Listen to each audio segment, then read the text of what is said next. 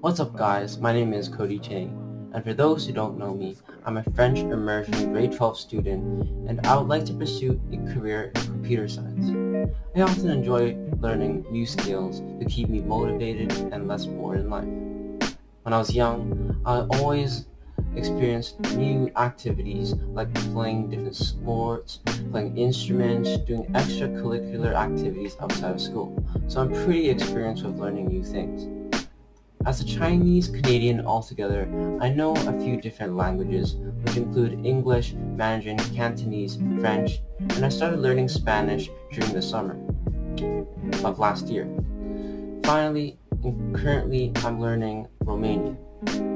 Since it's the last year of school for graduating, I can finally be an expert at French, English, and Chinese, and I took Chinese school outside of school and I graduated last year, and adding a new language to my toolbox would be a good choice.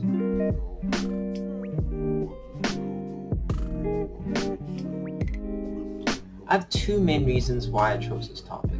First is I want to try new things, and I like trying new things, and I want to challenge myself to new experiences that can potentially be helpful in the future.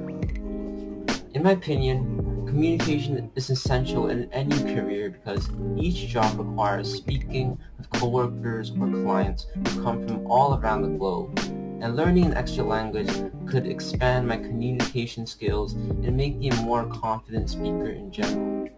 In addition, I would have a greater advantage over other people because of my diverse knowledge of languages. And the second reason is, as I stated above, I already have prior experiences with learning languages, and with Romanian being similar to French in some aspects, in which I'm fluent in. My goal after completing the Capstone is I hope to have a basic conversation in Romanian, or at the level in which I can speak in a conversation. This goal is nice because it should be a little challenging for me, but at the same time, it's not impossible to achieve, so it's in a good balance of difficulty. So even if I don't fully achieve my goal, I can at least learn a few keywords and phrases that would help me slowly build a conversation later on. As long as I'm working hard each time I practice, I can definitely acquire this goal.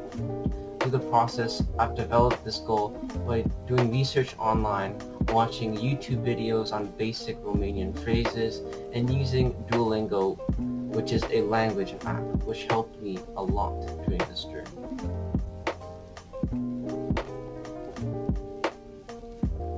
Before I start talking about my mentor, first of all, I would like to thank him for everything that he has taught me and for being so patient with me. Even though we only communicated through email, he really taught me a lot, and I really appreciate his guidance. And moving on to why I chose my mentor. My mentor's name is Cosmin Preda, who is the dad of my Romanian friend and ex-PE teacher at Moscow, which is one reason why I chose him, because it is more accessible to talk to him. I chose him as my mentor because I've met him a few times in person, and I felt like he was a really patient person and really generous too. So during our 4 meetings, he recommended that I use the Duolingo app, and I asked him a bunch of questions. For example, I asked him what are some basic greetings to learn in Romanian, and over the New Year's, I asked him some holiday greetings that are common in Romania and what Romanians usually do during Christmas and New Year's. Not only did we discuss the ways of speaking Romanian, but also we added more on the discussion of the culture and traditions of Romania. In our last meeting, I asked them about Romanian dishes that are common in their home country and other traditions that are famous. Even though I know learning the culture of Romania is not part of the goal, I wanted to challenge myself and push myself to do more and research more in depth about Romania. I thought it'd be interesting to learn other aspects of Romania, not just the way of speaking it. My mentor has also recommended me to display my progress of learning by making a video, as he thinks it's the best way to express my work.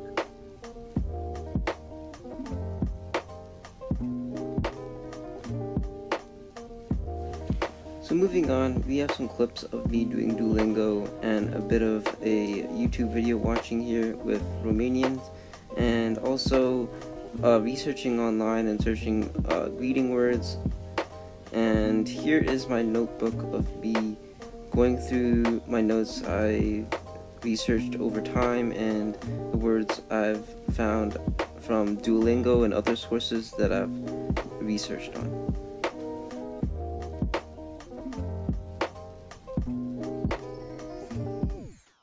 Some challenges I encountered during this project are, first of all, finding the time to practice and learning the language, because since it's the last year of school, it's harder to time manage than other years, with lots of things to worry about.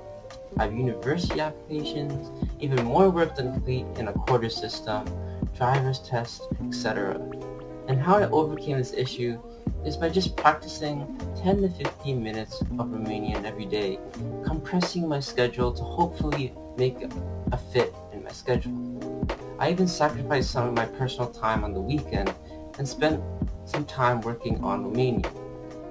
Next, the hardest thing about Romanian is the pronunciation of the language, which I found really difficult to grasp on.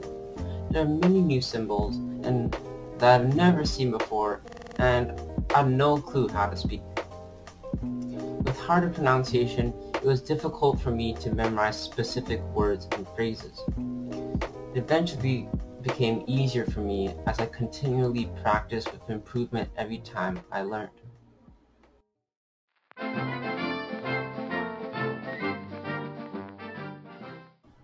Bună mă numesc Cody și sunt un băiat.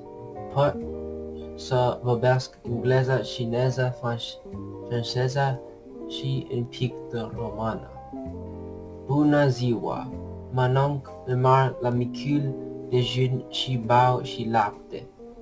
Scuzați-mă, vă rog, dacă romanul meu nu este bună, dar vă mulțumesc, băieții, pentru că ați ascultat.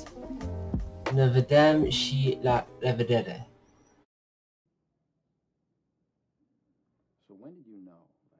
I feel like I've developed my critical thinking skills, because when learning a foreign language, it is like learning how to speak all over again. I really think I've improved my concentration, multitasking, and memory during this project. This competency is relevant to my future goal of becoming a computer programmer, where a high level of problem solving is required. Further developing the skill will be beneficial for me in the long run. Another main competency would be communication, as learning a new language forced me to constantly practice with my oral skills and my overall confidence in projecting my voice. As I stated before, communication is super key in life, and in every situation, as humans, speaking is the best way of communication.